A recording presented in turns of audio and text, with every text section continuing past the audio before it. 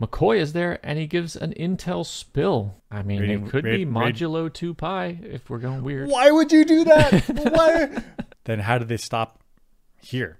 Okay, so this is tactical slap type B. Where was Earth's defenses? Okay, this is what happened to her dad. This happened to her dad a few hours ago. So, Captain Kirk, Spock, Uhura go down to Kronos. First off, what are they doing? This is not unforeseen. Like, they said it was uninhabited, but it is. It's habited. No, it's habited. Being pursued by a D4 class Klingon vessel. I thought the sector was abandoned. It must be a random patrol. It's crazy that you're on a planet. Why would you expect 0 people to be in an area? Like, you could say it's uninhabited or like abandoned, but that's not the same thing. Right. We're not like up in a mountain somewhere, or heck, even canyon. Like there might be people down there. We're in like an abandoned city, but abandoned cities aren't really that abandoned. There could be homeless people. Right. It takes one homeless person to be like, I see an alien ship. Please come help. Mm-hmm. And then to not expect the military to patrol at all in an abandoned area just to keep an eye on things. I mean, they're like, I thought there was going to be nobody here. I didn't ask any follow-up questions. This is not unforeseen. This is easily foreseen. Yeah, let's go to a highly warlike people's planet and expect them not to have warships ready. Right, just regular patrols. Even if it is truly uninhabited and abandoned, you would expect patrols to keep an eye on it. As they're dismantling it, maybe. Yeah. Kirk. Strategically unwise. Unforeseen because they didn't look. But like, you're going to a planet. There's no good expectation that this place should actually be abandoned. That's right. Actually, why didn't they just scan it with Enterprise's scanners now that they're closer?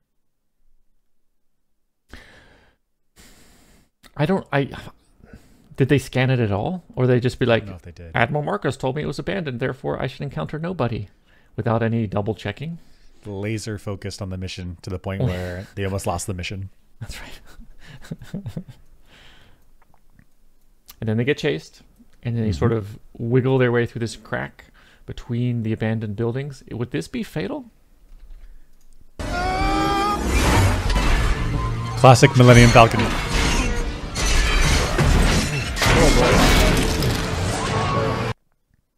So would it be fatal?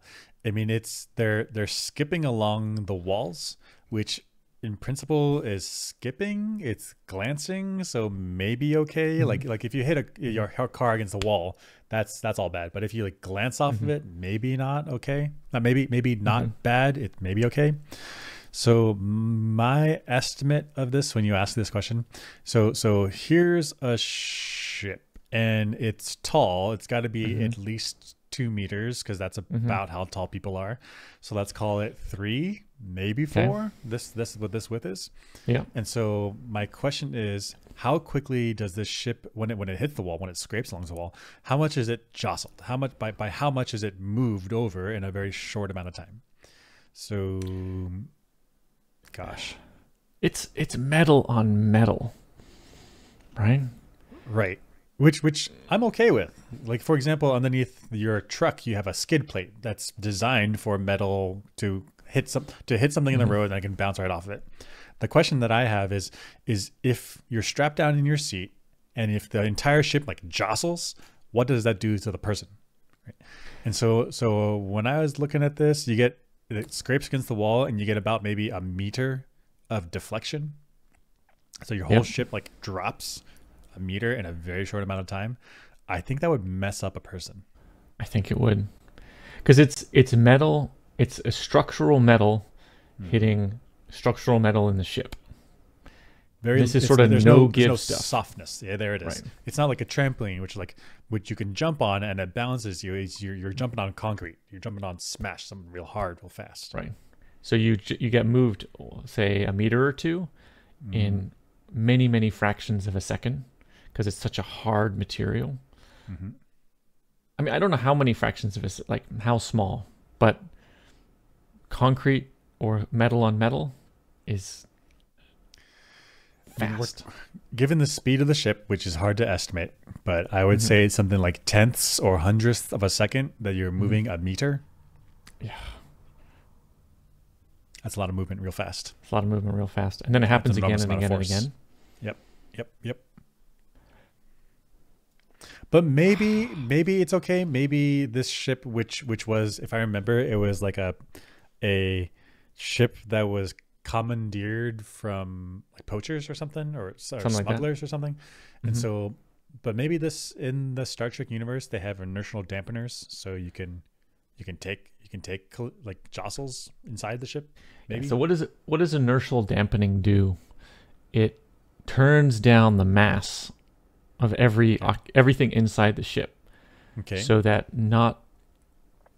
accelerating becomes extremely easy. Okay. Yeah. That means if you get jostled, your entire body goes with the ship. Goes with the ship, and any acceleration is easily transferred throughout your body because the mass is so low. So you just dial down the inertia, which allows any large acceleration to not be felt by the body because it's easily transferred around. Effectively, you can move with the motion instead of being heavy and slow to the motion, and then there's a lot of force applied to you to make you move. Or like your organs sitting inside you have to like fall down your rib cage to feel an elasticity, so it can be pulled back up. If there's a really low amount of inertia, then they just stay put. Whereas if it's high inertia, they go down and up. Yep. Mm-hmm. So I think if this ship has inertial dampening, I think I'm okay with it. I'm actually okay. I think, yeah. So they actually wouldn't feel much of the jostling inside then. Mm-hmm. They would just sort of feel a little something maybe. But that's it. They just bounce around with the ship. But it's not like when you're on I guess it's like when you're on a cruise ship and the ship is bouncing, but you bounce with it, so it's not bad. As opposed to if you're on a small boat that's real choppy waves, like you can get thrown around on the boat and then you're hitting the wall. That's bad. Mm-hmm. Then if you turn down the mass of the ship and every occupant inside, not a problem. Mm-hmm. Just bounce together. This is after they capture John Harrison, who they now know. I'm not sure. Do they know it's Khan yet? I'm not sure. But McCoy is there and he gives an intel spill. Why aren't we moving, Captain? An unexpected malfunction, perhaps in your warp core, conveniently stranding you on the edge of Klingon space. How the hell do you know that, Bones? Slipped. So Khan could be totally speculating there, guessing as to what's going on. Now it's confirmed. Mm-hmm. So just because he got it right doesn't mean he knows it's right. So McCoy is saying, how the hell do you know that? That's a spill. Mm-hmm. He slipped. I mean, I see why McCoy is there. He's there to take a blood sample, but he needs to be instructed to shut up, to not say anything, not even facial expressions. Because for this prisoner, you really want to keep him in the dark. You really want to keep him not knowing what's going on. And Bones slipped. That's right. So even if he's like 70% sure that's what happened, he's now 99% sure that's what happened. It's a slip. It's a slip. McCoy. Strategically unwise. But at the same time, I get it, because McCoy, he's a doctor. He's not a command officer, right? It's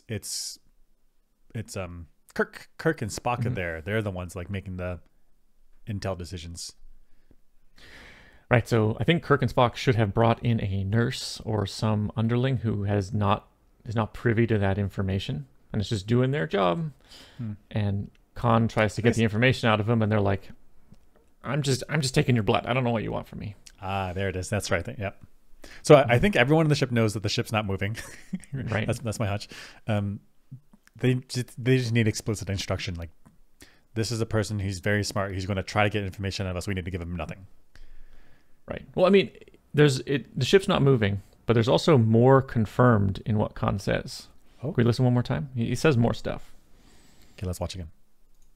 Why aren't we moving, Captain? An unexpected malfunction, perhaps in your warp core, conveniently stranding you on the edge of Klingon space. How the hell do you know that, Bones? I see. It's more than just not moving. It's the warp core statement, which Bones knows about. And he's like, how did you know that you guessed this? But actually, I was just speculating, and then you said I was right. Right. Because it could be not moving because Kirk said, all stop.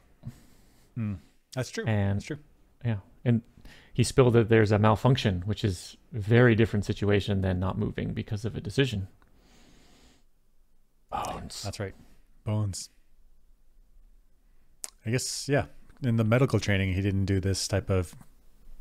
I guess it is also Kirk's fault, training, because he should have brought in a nurse. Or you could have had Bones have like a black pillowcase over his head and earmuffs, and so that way Khan could not like read his expressions, and earmuffs so that way he wouldn't hear what Khan's saying. That would also be good. There you go. This is the coordinates that Kirk sends to Scotty. It says, go check out there's something out there. But I was wondering, what are these coordinates? So first glance, I'm seeing 4 numbers separated by dots. Yep. 4 numbers to me, first glance, means 3 space 1 time. Okay. So I would think 23, 17, 46 are spatial dimensions. 11 is the time. You talking about X, Y, Z, or are you talking about R, theta, phi? Based on the numbers, I'm thinking it's got to be X, Y, Z because they're similar in size, right? 23, 17, 46. Yeah, I guess. Whereas if it was R, theta, phi, I'm thinking R is going to be enormous. Whereas theta and phi are going to be restricted scale to of the units are. And then theta phi, yeah. Theta phi would be restricted to 2 pi and pi. So I guess it's possible that... Unless they could be in degrees. So instead of 2 pi and pi, it could be 360 and 180. So I think it's possible that they could be the same order of magnitude. I just think it would be unlikely. Yeah. There's a narrow window where this is pointing in like the first octant, and it's just exactly right. Right. But do you know what I mean by first octant? So they're in 3D space, XYZ coordinates. The XYZ, the 3 planes split space into 8 zones. Perfect. So you're saying first there's octant, 1, 2, 3, 4, then 5, 6, 7, 8. That's the octants. And first octant is where each coordinate XYZ is positive. Right. And smaller than 90. Because that's what all these are. For 90 like degrees. Oh, you're thinking angles. I'm thinking also, sorry. You're still thinking XYZ. Yeah. So okay, back to XYZ. Then these would all be positive. So if it was R theta phi, I'd be expecting large number in the first entry, and then degree or radian like entries in the next 2. These can't be radians. Too big. I mean, it could be modulo 2 pi if we're going weird. Why would you do that? Why? Like, where is that star? Let me spin around a bunch of times and then divide out that 2 pi. Oh, it's right there. Like, why would you do that? I need you to spin the Enterprise 16 times before we get to the proper bearing. It's like old treasure maps. They're like, turn 3 times. Like, I'm already looking that way. I can spin it the same way. Yeah. Okay. Possible, but I'm going to say extremely unlikely. Unlikely. I agree with that. Good assessment. So I want to say XYZ. Sure. But that doesn't make any sense because if this is the solar system centered at the sun, sure, you would expect the Z coordinate, which probably is lined up perpendicular to the ecliptic, to be a very small number compared to the other 2 if you're out at Jupiter. I see what you're saying. So if you have the sun would be like 0, 0, 0, and then at the North Star would be like, that wouldn't be right either. You would put all the planets would have a very low Z number. They'd all be in the saucer plate in the disk of the galaxy of the solar system. Yeah, it would be like plus or minus some small number compared to like the distance from the sun to Jupiter would be enormous. So you'd expect X and Y to potentially be large. Tight logic. What else? So if it's XYZ, you're in the first coordinate. Sorry, you're in the first octant, meaning X 23 17 is Y, which is from some arbitrarily chosen x-axis, which I guess is pointing towards springtime. I think is what we choose for the x-axis. Yep. That seems okay. I guess so then the how does vernal the 40... equinox specifically.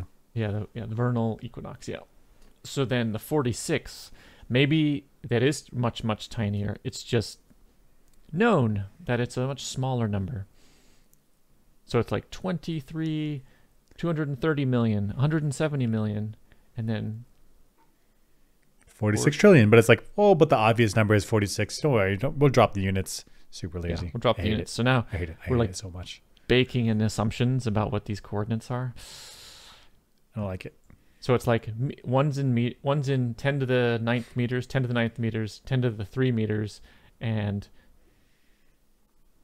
seconds 11 from some 11. arbitrary time. Yeah, I don't know. I don't know what else this could be. I feel like there's no way we could figure it out because it looks like there's too many assumptions baked in. I agree. Not enough information for me to discern different ideas. Yeah. Just it's not enough. Oh, neat though. Whatever the system is. Yeah, whatever the system is. Nice and compact. Whole numbers. Whatever the system is probably a lot better than the awful security at that space station. Let's watch how easily they're infiltrated. It's pathetic. Mm. Scotty's coming in hot. Scotty's coming in hot. Looking over the dash of his car, looking over the hood. Okay. And he's like, he's there. He's tens of meters away from the surface of this super secret space station. Super secret space station with lots of lights that are just shining out. I mean, I guess the intensity of the light dies as a function of r squared. So like you go. I guess it gets weaker as a function of distance, as with 1 over r squared. And so probably the light signal doesn't get very far, but at the same time, if it's super secret, just cover that up. I don't want people knowing where I am. That's right, because there's not only Starfleet, there's actually cargo vessels, merchant vessels just flying around. They could be like, oh, what's that?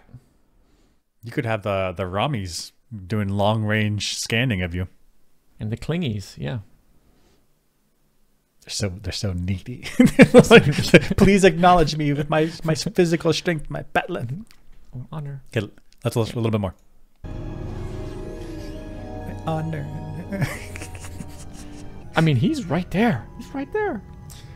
Oh, so you're saying right there, meaning he's an unauthorized vehicle and he's so close to the space station. The super top secret space station is building this ship and nobody's supposed to know about it, but then this guy can like just walk up to it. Right, It's like area the Pentagon. Yeah. It's like Area 51. You like walk up to the fence. Okay, yeah, you guys got change for $1. Like, what do you you're do not supposed to even get that close. I mean, I guess the first fence at Area 51 is like the first fence. If you breach that, you're in trouble. You can walk up to the fence, but they're probably going to monitor you, right? He's not at the first fence. He's got to be many onion layers in, right? It's like sniffing the security guards. You got really close. Okay, it gets worse. Door opens, coincidentally. Many doors open. Bridge crew requesting entry to construction hangar. Open comms. Open comms, that's right. Not secure channel. So other ships, he just hops in queue Just hops in. and gets in. I mean, I get it from these shuttles. They're like, we're for some other ship, and I don't know you. You're not part of our group, but maybe you're part of this space station. It's like, I'm not going to question it. Like, oh, I don't know, whatever. Like, I'm going in and do my repair job. Whatever, fine. Right. It's like me trying to cut in the cafeteria line here. Like, whoop, just going to slip in. Not a problem. My friend is here. My friend, see? Friend. Yeah, that's true. But I guess I don't know what the situation is if you're no, I hate it. Don't cut the line. Don't cut the line. But I have a friend right here. See? Nobody knows. Have you ever seen somebody cut a line in the cafeteria and it just sort of happens and everyone just moves on with their day and you're like, oh, I have personally done this. oh no. No, yeah. It happened at that place in Quebec that I recommended. Yes, yeah. There were some death stares, and I was like, I'm too deep. I'm too deep. I can't walk out now. No. So Scotty does this, and nobody speaks up. Like it's okay, but in their defense, so they're for some other ship, and they're like, we're here for the repair job, and please open the doors. We're coming in, right? And so I don't know. I'm just here visiting to repair. Like I don't know what the workings of your space station is. Like if this guy's turns out to be Scotty, it's coming in from the top and he's doing some repair thing there and he's done and like the door's open. It's time for him to go in. Like I don't know that. Like sure, that's true. I mean, as long as you look like you're supposed to be there, people might not question. And if there's a lot of comings and goings where it's like I can't ask about every ship that's coming and going. That's okay. They'll have it. Some security person's figured it out. I think that makes a lot of sense for these shuttles that are coming in from that visiting ship. It does not make sense for whoever's the air traffic controller for the station. There should be an ID tag for every ship that's coming into that door. That's right. And every approaching ship should be questioned. And sent Or to, shot, like, because it could be like a suicide shuttle. It's coming in and just blow Right. stuff up. Not good. yeah. If you're a visitor, like, hey, there's a visiting, go dock over there and we'll get you Get you a badged in or badge. whatever. Yeah. But yeah, so air traffic control, space traffic control, somebody effed up. Effed up. Super low security, high secrecy place. But maybe that's their modus operandi, to be like, we're so obscure and we don't need to have security because no one's going to come here. But that's a wild gamble. Don't do It's that. a wild gamble. Just post one guy with like a radio and be like, who are you? Yeah, I mean, it's like a control tower. Yeah. Yeah. In fact, these people are talking to the control tower. That's right. In fact, it's better than a control tower, because a control tower is like constrained to be on the surface of a planet, so you get limited view. You could just put a space station in orbit of Jupiter that can get a full view of the whole situation.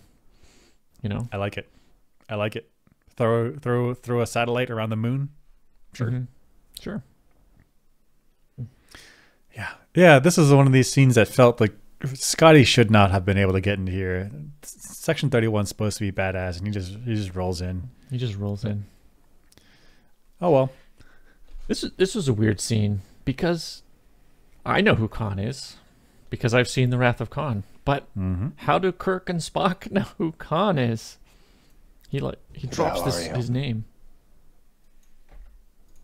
Who the hell are you? My name is Khan. Who? I mean, Yeah, he says. First of all, he only says his first name. Like what are you, like The Rock? Like what do you, like Cher? Like what do you get? You only got Bono. You got like one name. Like, but that only works if you have enough celebrity around you where people know you by your first name and you're singing your first name only. And so this is an interesting calculation on Khan's sake, where he's like, they're going to know me if I just say my first name. Like, I'm going to be super important. They're going to be like, oh my gosh, it's Khan. Like, but they don't know who he is. right. He's thinking like, oh, through the annals of history, they'll learn about me in grade school and I'll drop my name. But like, actually that didn't happen. I remember in theaters, there's like this pause here. It was like, I'm Khan. They're expecting the audience to be like, oh my gosh. And it was dead silent, because if you weren't an already existing Star Trek fan who had seen The Wrath of Khan, or at least somehow knew the lore about Khan, then who is this guy? Like, that's the first time they say his name as Khan. He's John Morrison to me. That's right. So the audience is made up of some people who haven't seen the old movies. I mean, this came out in like 2013, and The Wrath of Khan, I think, was like 84 or something. It's pretty far in the past. So dropping this name, it was like, what? Who is this? And then in the story, it's a struggle, because Kirk doesn't know who Khan is at this point. That's right. Yeah. He's like, I'm Khan. And in the story, in the universe, in the fiction, both Kirk and Spock are like, who? Who is this? Who? Right? It's like, my name is Jimmy. Oh, Hi, Jimmy. very, very intimidating.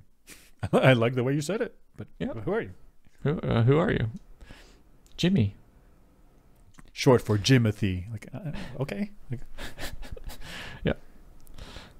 yeah. Weird scene. But a cool part of this scene is the ethics of deep space exile. And so there's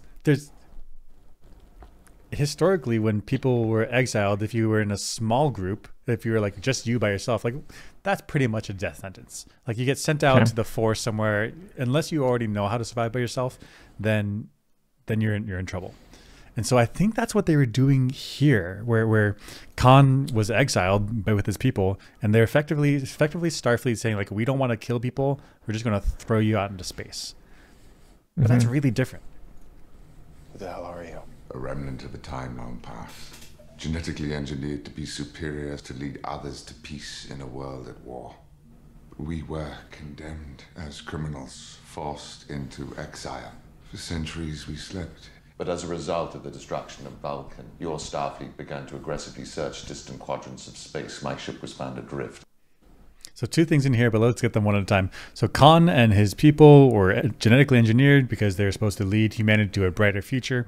But for whatever reason, not explained in this movie, they were deemed as to be bad people, and they're like thrown away from the Earth. Okay, so my thoughts are, what are the ethics of this? Because if you, in the olden days, in the 1400s or I don't know, like if you throw one person out of the village, that's pretty much a death sentence, because unless they already know how to do survival skills, then they're not going to be able to get shelter. They're not going to be able to find food. They're not going to be able to build a civilization themselves. If you sent out a group of people, and so you've effectively killed them, but in a way that doesn't feel bad for you, but you effectively killed them.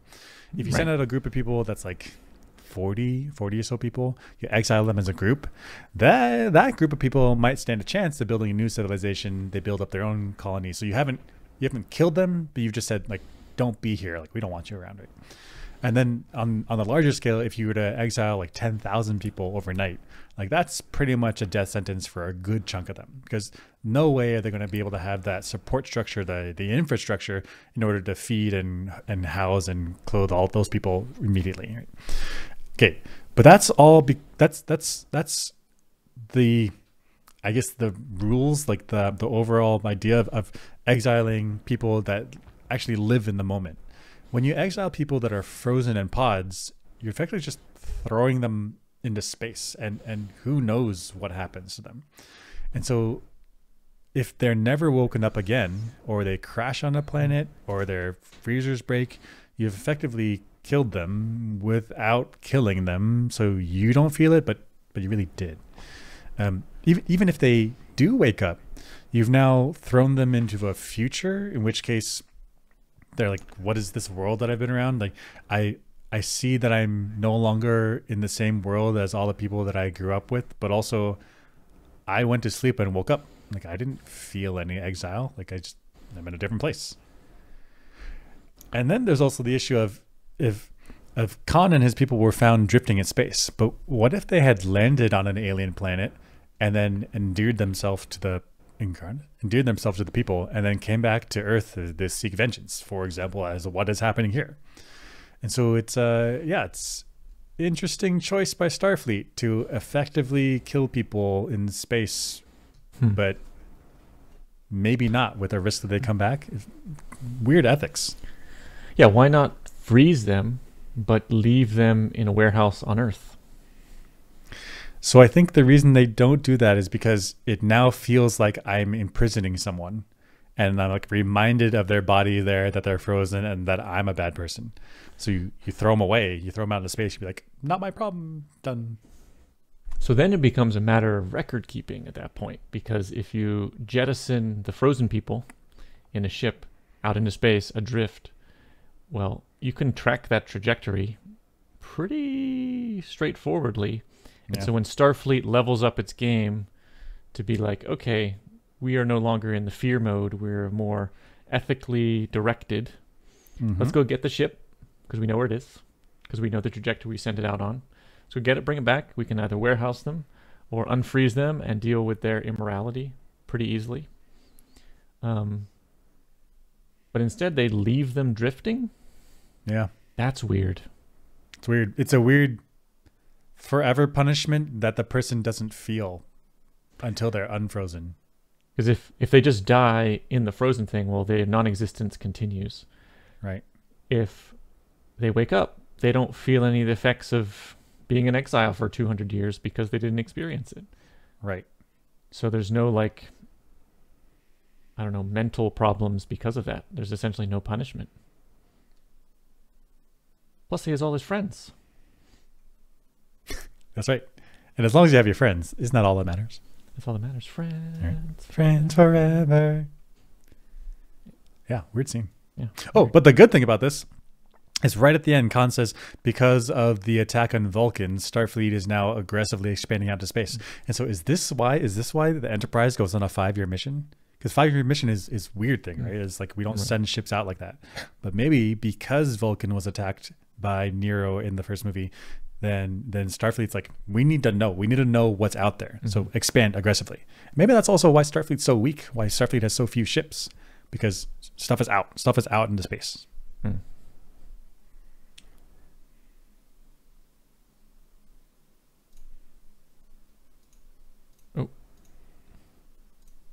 But as a result of the destruction of Vulcan, your Starfleet began to aggressively search distant quadrants of space. My ship was found adrift. Neat. I mean, this is kind of maybe in the original series. They're like, we're going to do the 5-year mission for exploration purposes. And secondarily, we get to learn what's out there, maybe get some new tech. There'll be some military applications. Maybe in the Kelvin timeline with the Fear, the primary one is military and tech, and secondarily exploration. I can see that. Makes sense to me. I mean, they're all similar in vein, Similar, but yeah. different motivation. Gosh, this felt like a contrived reason that Admiral Marcus came up with on the spot to not explain to Kirk why there were people in the tubes. He wants to ease Kirk's burden. He's charming. And what exactly would you like me to do with the rest of his crew, sir? Fire them at the Klingons, end 72 lives? Start a war in the process? He put those people in those torpedoes. And I simply didn't want to burden you with knowing what was inside of them. It doesn't. It's like, that is a pretty bad explanation. It's like, Khan put those people inside the torpedoes, and I put them in your ship. It's like, what? Yeah. What's in the refrigerator? Well, I don't want to burden you with what's in the refrigerator. Just don't even ask. I'll open it. But there is some. I mean, I'm not in the military, but there is some type of need to know stuff, right? Like if you're the actual person holding the rifle, you don't need to know what's going on with the greater strategic of the entire continent, right? There's different levels of knowledge required for different tasks. So there is something here that Marcus is saying to Kirk. But if you didn't need to know, then it's a security breach. And he didn't say you didn't need to know. He said, I'm easing your burden, which means He should just he was just making stuff up on the fly, and he should have stuff on the told fly. Kirk. Hey, right. he's trying to sell it to the bitter end, you know. He's really, really going. Good for him. Good for him. He does have Starfleet's and the Federation's best interests at heart, even if we disagree with it. Yeah. You know, he's thinking military is the way to go. We got to get this done. And if you think that that war with the Klingon Empire is inevitable, then yeah, you want to be strong. I'll be strong. Yeah. So you build the ship in secret, so that way it's ready when you need to. This is after the chase, and the USS Vengeance takes the Enterprise out of warp with its weapons. But doesn't that mean it shouldn't be close to Earth? I got confused on the distances here. Distances don't make sense.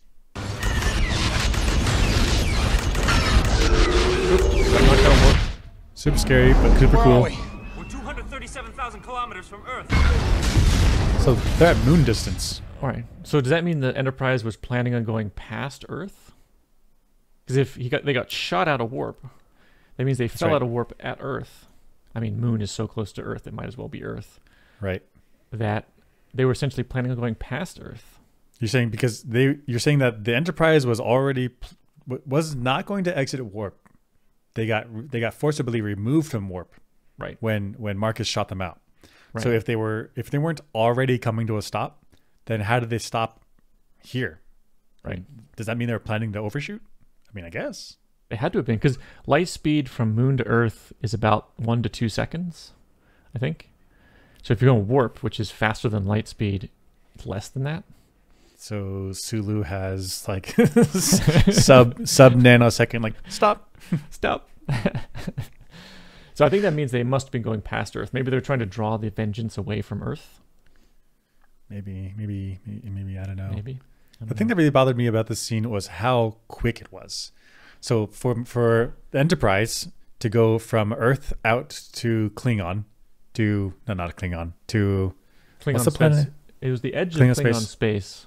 But the so home world fire at Kronos. Thank you. So for the Enterprise to go from Earth to Kronos, it was at least several hours, because they had time to like arrange stuff on the ship and talk, and I don't know, whatever strategic they have. But then on the way back, they left Kronos and then within a few minutes, the Vengeance here is attacking the Enterprise. So it was somehow really close. Yeah, so that's a discrepancy in time. So it should be Klingon Empire should be fairly far away. And at warp 5, which I think the original Enterprise goes at, I think it's a long time. It could even be days. I mean, it needs to be at least as far as it was to get there. That's right. And they just certainly felt like when they were going out to the edge of Klingon space, it took a long time. At least a day, something like that. They had at least hours to like wander around, do discussions. They had time to change uniforms and get into that pirate ship. That's right. And super weird. When they come back, it's minutes. But minutes. There wasn't a hot swap of the Enterprise's engines. You know? Yeah, it didn't get upgraded. So how is the ship faster now? Weird. Yeah. It doesn't make but sense. I guess I get it because you can't have the USS Vengeance has been chasing us for 3 days. But weird. Weird consequence. Maybe there was a time skip. I don't know. I don't know. Weird scene. No, it was very weird to me. Kirk gets humbled because he has a sequence of decisions which really hurt the crew and the ship. And so he's learning a little bit of humbleness, like he can make mistakes. But the takeaway for me was, when you're young and brash, be arrogant, cheat, make mistakes, shoot high, and then learn a little bit of sprinkle in some humbleness later. Don't do the opposite. Don't do the opposite. Right. Yeah. It is my function aboard this ship to advise you in making the wisest decisions possible, something I firmly believe you are incapable of doing in this moment. You're right. What I'm about to do, it doesn't make any sense. It's not logical. It is a gut feeling. I have no idea what I'm supposed to do.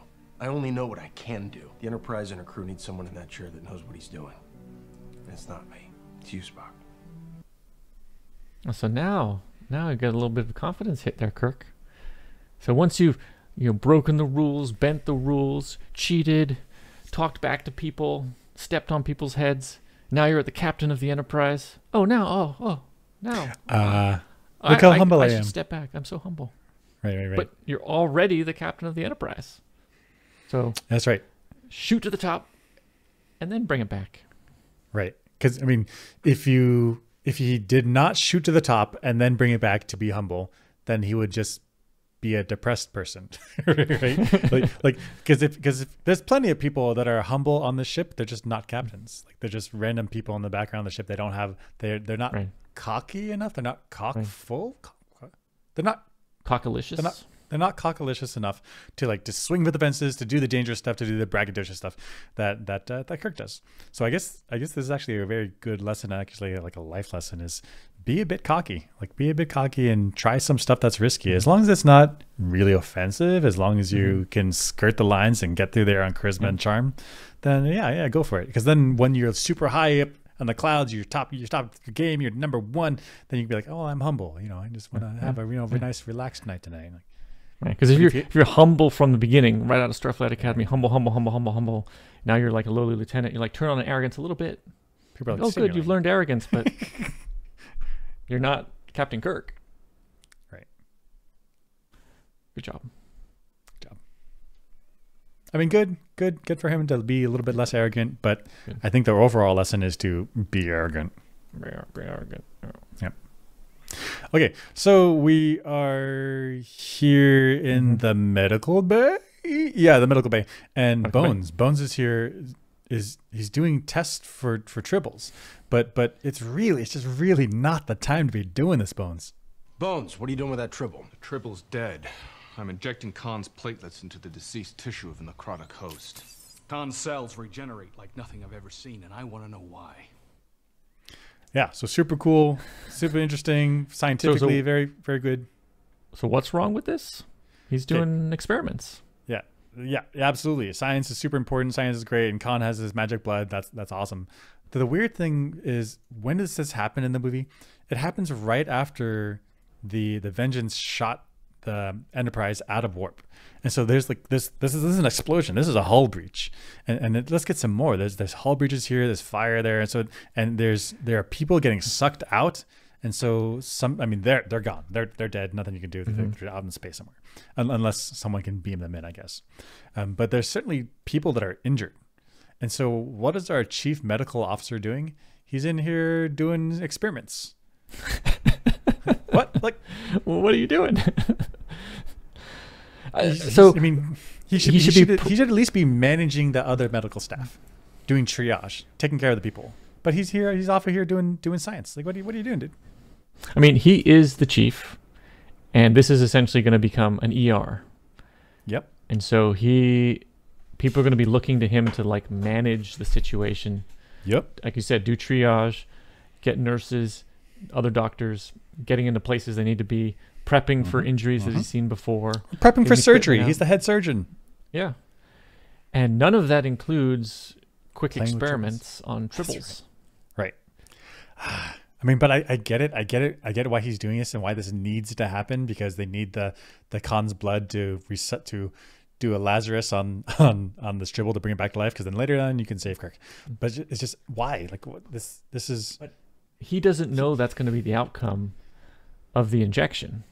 Right. He's doing it because it could turn out to be something interesting, but it probably won't. And so the pressing matter is injured crew. I mean, I'm all down for exploratory science. I'm literally, this is my career.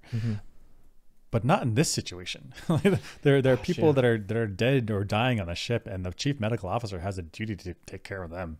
Get some other science person to take care of it. I mean, that's so condescending. there are other science officers. Yeah. Put somebody else on it, because people are going to be looking to you for incoming.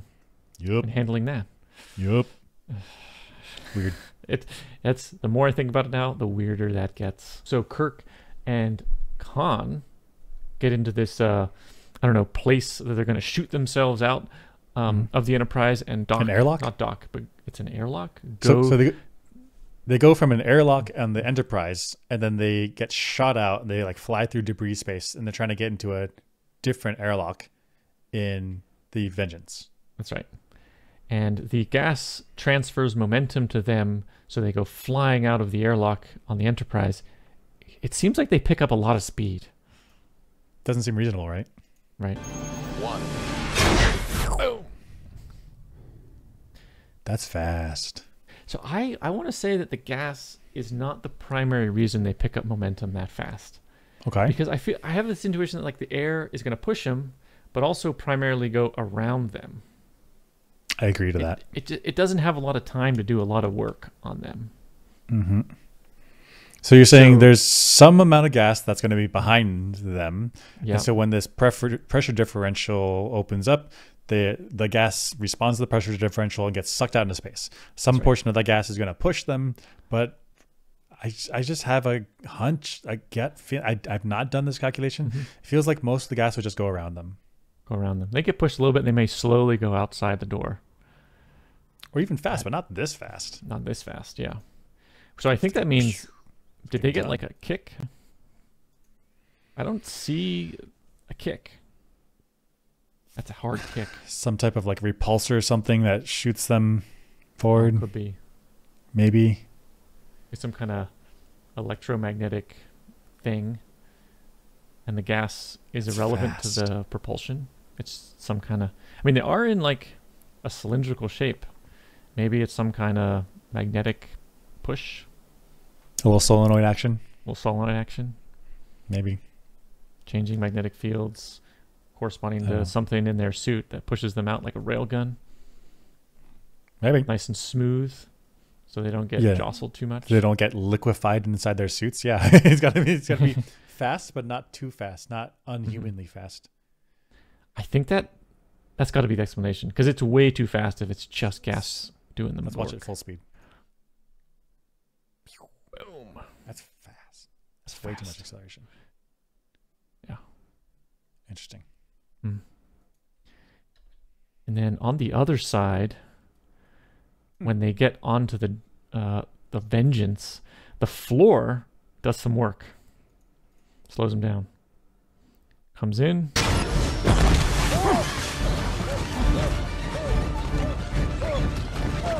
that's a lot of floor.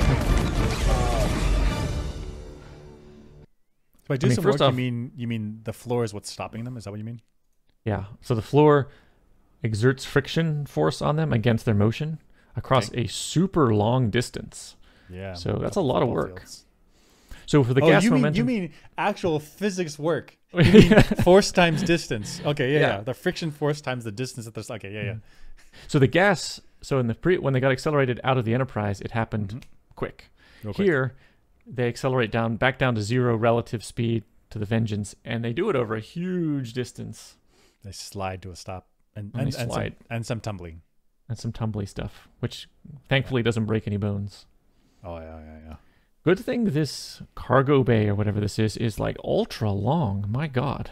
And like polished, smooth, slick, not like finely textured concrete. So I guess like from your motorcycle stuff, even if you slide on the concrete, if it's bare skin, it's just sandpaper, just scraping away skin.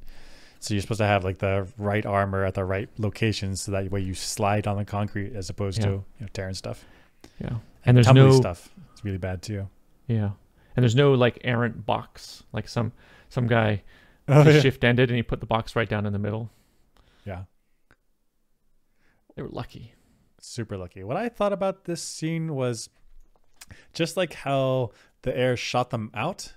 So here, when this door opens, there should be air rushing out of the page towards us, right? And so that's in exactly anti-parallel, exactly opposite direction in which they're shooting. So like here's where the highest current, I guess, the most momentum of air, is where the air is going to be whooshing out the most, just like a balloon. And so I would imagine there's a huge portion of their deceleration right there. And then once you're inside, it's like slower air. And this isn't like an explosive decompression where it's a sudden burst of air and then it's done. Yeah. Because the Vengeance is so large, it's a sustained wind. So which when you're going in a headwinds, just like when you're riding your bicycle against the wind, like that's an appreciable force. It slows you down. So they must have been slowed down significantly when they went through the hole. That's a lot of air. Yeah, you can even like see how much it's flowing. Right. When has the wind been so strong in my real life that I've seen it? Yeah. And even if the air was still, it's still, that's a lot. It's thick air. It slows you down. Yeah. You know, if you're skydiving and you're falling, you can't get much over 200 miles an hour, I don't think. Whatever the terminal velocity is, yeah. Yeah. So it's slowing, it's doing some serious friction work on you. Doing some work. Work. So maybe this isn't as dangerous as it looks. The air slowed them down quite a lot. And then the floor, well, it's fun. I still like one of these like pull the handle and it puffs up, you get a ball, you know, like you roll all the way. That would have been nice. I think it would have been optimal if they hadn't gone into the tumble mode. If they'd been able to slide the whole way. I think that's right. I think they would have been better. So when you tumble, there's risks that you like catch an elbow wrong and then it dislocates your arm. Right. And then when I see like MotoGP, like the professional race motorcyclists, these tracks are super wide and flat. So if you slide out, or even if you high side, it's mostly sliding, not like tumbling. Tumbling, yeah. Gosh, they're lucky. Super lucky. Oh, and they also didn't run into Scotty. That's right. That's perfect. I mean, right to the control panel. They could have crushed him too. Dialed in. Dialed in. Well, I mean, if they had come in too fast, they could have slammed into the control panel and they'd be toast. Yeah. Just broken bones, lots of it. Okay, so this is Tactical Slap Type B. So here is Carol Marcus, and Marcus, he has a first name, but he's the admiral that's not nice. And so she slaps him, but I thought it was really a bad move. Evasive maneuvers! Everybody on this ship is going to die if you don't let me speak to him. Okay. Sir, it's me, it's Carol. So the ship's safety and everyone aboard it, their safety is Carol talking to Marcus, and Carol's way to get Marcus to Carol's way that she gets Marcus to not kill everyone is emotional leverage. She's like, "You love me, I'm your daughter, don't kill everyone." What are you doing on that ship? I don't believe that the man who raised me is capable of destroying a ship full of innocent people. If I'm wrong about that, then you're going to have to do it with me on board. Actually, Carol, I won't. Oh. Boom. Boom. I'll deal with you in a minute. I am ashamed to be your daughter. Okay, I agree with her emotionally, like moral high ground, like you're a bad person, daddy. But also, if she wants to protect everyone in the Enterprise, the best move she can do is to maintain that relationship with the father. As soon as she slaps him, then he's like F you, I'm going to listen to you anymore. Like, go sit in the jail cell, right? Mm-hmm. Yeah, so the optimal route is to put your personal feelings aside and try to manipulate Admiral Marcus into doing what she wants. And by slapping him, she has closed that door. Yep. No ingratiation. In fact, it's just, no, I'm not listening to you anymore. You're a spoiled kid. I just saved your life. So it feels good for her to do that because she's so angry. But in terms of what she wants to get done, which is save the crew of the Enterprise, she can't. Yep. She's emotionally compromised. Bad move. Yep. I agree with that. I never noticed that before. Solid bitch slap, though. Super solid. Yeah, got him. Oh, yeah, so this on the Enterprise, they have these containers marked with a radioactive symbol. Why would the Enterprise have so many, or just so many, and such huge storage tanks of radioactive liquid? Yeah, so I don't know. So yeah, I agree that they're probably liquid because of the pipes that go into it. I guess they could be like grain silos. but yeah, I lived in the Midwest. This looks like a grain silo. So they're probably liquid. That's my hunch. Yeah. And so why would it be radioactive liquid? Again, my hunch is that the warp core, maybe this is early on in Starfleet's warp core technology. Like it's still the Enterprise A or B maybe. And so maybe they've not dialed in the efficiency. And so it's like burning a furnace and it's just too hot because they've not figured out how to like dial in the airflow. And so within all that waste energy, you need to cool the warp core. Otherwise it'll actually overheat and destroy itself. And so then maybe these is water. Maybe these are water tanks that you run over the warp core so that way it doesn't overheat. I'm modeling this over nuclear reactors where you have nuclear reactors that will overheat and melt themselves. So you pass deuterium, you pass heavy water. That's water with hydrogens that have extra nitrogens because they're very good at absorbing alpha particles. And so, but that means you need to have it on a separate water circuit because you can't put that water back into the city. And so then you have water that's at least temporarily activated, slightly radioactive for a little bit. And yeah, I guess that's what this is. So this is coolant that's slightly radioactive, doesn't need to have huge protection, but it should be stored and marked separately. We need a lot of it because our cooling mechanisms aren't super efficient right now. And because the warp drive itself is not efficient, it's overproducing energy. Right. And so this is the storage location for the cooling water. I like it. Sounds good to me. Because this is a lot of water. It's a lot of cooling, a lot of infrastructure, a lot of mass. I would be, yeah, right. Like I have no idea what the scale is of the Enterprise. Like, where is this room? They always like, here's the warp core, and it's like a single room, and then there's this giant thing here. I guess that's more to the statement of like when we're in the Enterprise for Picard. The Enterprise, I think that's a D. The warp core is like a 2-floored ballroom. Like that's it. Right. Like it's compact, it's tight and efficient. Maybe this is stuff is humans have not really figured out how warp cores yet work. Right. Work yet. Makes sense. So the next generation is farther in the future, and so it's the next generation. Yeah. So they make things, tighter, more efficient. So all this cooling requirement is not needed anymore. I like it. I guess. Anything else? What else could this be? That's the best explanation, I think. Why Second else would you to radioactive grain? I guess. What if it's the fuel?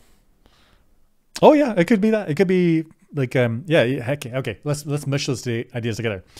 The fuel for the warp core could be radioactive or close to active grain pellets, and so you would use pellets, like so you use a grain silo because that's how you could transport these little pellets around. Yeah, maybe. Okay. And then they're in radioactive containers to keep it, isolated, but you also need a lot of it. So You store them here. Okay. Yeah, maybe. Interesting. Looks precarious to work here, though. It does, yeah. Man, I would shoot if I was an enemy and I wanted to shoot the Enterprise. This is a spot. Yep. I'd want to hit. Even if you destroy my ship, but your ship, your crewmate has to breathe all this, that seems like a bad time. Right. Or if it's fuel, I get rid of their fuel. If it's coolant, well, even better, make them blow up. Yep. Seems fragile. Okay. Yeah. This is a weird scene. They fall back down to Earth. Sulu says that if they don't get the reactor back online, they're going to burn up. But they're clearly in the atmosphere without the reactor on. What's going on here? So they're falling? Falling, okay. Not good, but nothing wrong. If we don't get power or shields back online, we're going to be incinerated on re-entry. So they're going to be burned up. Here they are burning up. They're re-entering right now. Yep. Hitting that atmosphere. In the atmosphere. This is burn up territory. They're actually in the atmosphere. Yeah. Then they slow down. I mean, they're deep in the atmosphere. That's right. I mean, they're deeply into aerodynamics territory. Right.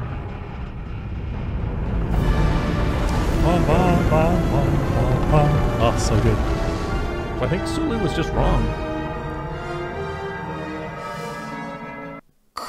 Yeah, objectively correct, because they didn't have warp core on while they were already in the atmosphere, which Sulu said that they would incinerate. Oh, I guess hey, let's incinerate, right? Okay. If he says we're going to take thermal damage when we re-enter, that's different than saying we're going to be incinerated. I mean, but look, in the little burn spots. That's incinerated. I mean, if I am cooking and I accidentally touch the oven and I get a big burn on my hand, I wouldn't go to somebody and be like, I was incinerated in the kitchen yesterday. Like, I'm talking to you. Okay, but what if your hand caught fire a little bit? That's incinerated now, right? I feel like my hand needs to be gone. I can't. You need to turn to ash. Okay, yeah. Right. Like if I say incinerate, there's some secret documents. Incinerate those documents. I light it on the corner. Like sir, mission complete. Like no, you didn't. No, I want ash. Yeah. I think Sulu's just wrong. I think he's just wrong. He's just wrong. Maybe this is an in the field experiment. They thought it would burn up and turns out it did not. Yeah, I mean, gosh, you're crashing or whatever, Sulu, but like accuracy, please. Please. Well, maybe the manual said, and now they know. Yeah, future ships will be able to dive into atmospheres and know that they won't burn up. That's right. I mean, right. Okay. Yeah, and this is Kirk putting the core back into place. His kicks look ineffective. Kick. Mini kicks. A really bad kick.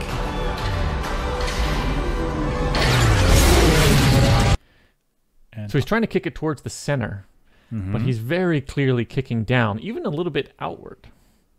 Yeah. Agreed. So he's trying to line these things up, right? So right. I think the best thing would be to get down on a knee and shoulder this thing, like to push it up. Oh yeah. I think that would be the way to go, but that's not what he does. He kicks. He does this like hanging kick thing, and you're saying that his force is slightly outward. Well, if you look at one of the kicks, it actually makes the alignment go the wrong direction. Right. Keep going. There. See it? See in that one? This one right here? It knocks it the wrong direction. Okay. So instead of knocking it, I guess, to the upward direction, that's like away from us, it knocks it a little bit towards. Okay, let's watch it in full speed. Yeah. So I see it. Okay, I see what you're saying. He doesn't kick it. It's not like a swinging kick, which would push it in the right direction. He does this like jabby stuff. And given that the pivot point's down here, it actually makes the whole thing rock downward. Okay, let's watch it full speed. Right yeah, I see it. Yep. Yeah. I think you're right. He needs to wedge himself in there and leg press it into alignment. Leg press. That's right. Because the legs are the strongest body part. Mm-hmm. And with that, you can do a sustained force You can generate a lot of force. And you know it's in the correct direction. Whereas this swingy stuff is just all kinds of... He does it, but it's... I don't know how. But it worked, but for not the reason he thought it did. Let's watch it. Let's watch it walk towards the bottom of our screen. Yeah, right, that's the wrong way. Wrong way. That means he was trying to tighten something and it worked out to loosen it. Got lucky. Got lucky. Somehow when it like tried to align, it sort of aligned itself. Maybe he jostled it enough that it got loose and then was able to like go back into place. Possible. I mean, I would, gosh, you really should design this thing to be self-targeting. Like the more it's on, the more it lines itself. Right. So maybe it's just wedged on something, and once he could dislodge it, then it's fine. Then it's fine. Maybe that's what he was doing. He was just dislodging it in like kind of the worst way he could have. I still think if it's sort of free to move like this, I still think the best way is to give lateral forces, not downward forces. Isn't that going to wedge it worse? It's either, because instead of doing torque to turn something, you now do compression, and so you're just packing it in harder. Packing it in harder. I think he got lucky. Super lucky. Big sacrifice, but hey, save the day. It is. Save the day. Yeah, in fact, you see the one when it does work is when he's a little bit more outside and has an inward kick. And it actually self-aligns. Yep. Just got to give it a nudge until it pops into place. Yeah, a little pop. Pop, pop. So the USS Vengeance falls to Earth and does some serious damage to San Francisco. I'm not just talking serious, but like extensive. Millions dead, perhaps. Millions. Where was Earth's defenses?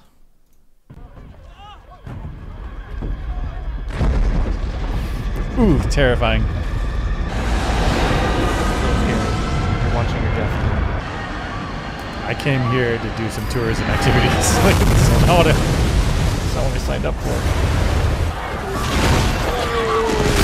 Oh, those people in the buildings have no chance. No chance. No chance in that building. No chance in that building. And that building. And that building. And that building. I don't know the population density, but that is a lot of dead people. On the plus side, the ship is mostly intact, which is like, hey, good engineering, right? Good engineering, yeah. Like falling from space and crashing and being mostly intact, like, hey. Right. Taking out reinforced concrete steel buildings and not really deforming much. Some surface damage, pretty maybe. Good. Damn. But okay, back to your point. Like you have a spaceship coming down from space onto Earth. Where's Earth's defenses? Where's the planetary orbital defense platforms? Where's other ships being like, oh, this thing's crashing. Let's take it apart before it crashes into people. Right. What's going on in Starfleet? Because even if it's unforeseen, even if it is a Federation ship, it was able to do this much damage. Where are they? They didn't even try. I mean, do they have tractor beams at this point? I don't know. I don't think they've used them in the Kelvin timeline. I mean, do they have missiles, proton torpedoes, phasers just on the ground or in orbit trying to shoot this thing out of the sky? That's I don't right. see it.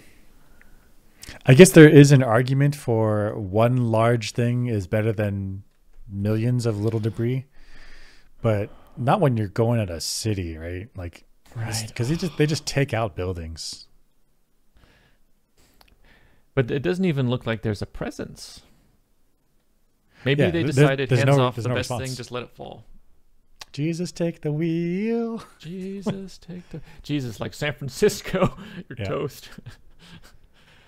Good luck. There needs to be a serious debrief, reevaluation of what's going on Earth. I guess this is consistent with what we've been saying about the Kelvin timeline, that Starfleet is very weak, that they've not thought about how to defend Earth. I think so. They've had fleet problems, they've had personnel problems, and now clearly they've got defense of Earth problems. Like problems. Defense of Earth against like physical objects, like things that actually here. Right. But okay, it's like a teachable moment.